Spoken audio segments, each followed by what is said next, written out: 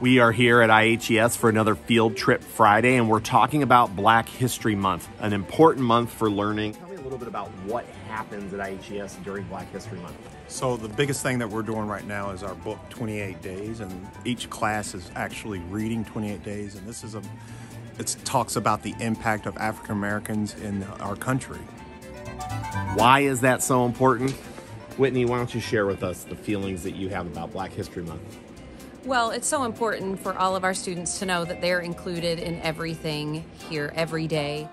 And we just want them to know that we care about them, that we honor the traditions that they celebrate, and that we love all of our students. Traditions, history, celebrations, we welcome all of our students in an inclusive environment every day. Thank you both for all you do for Black History Month.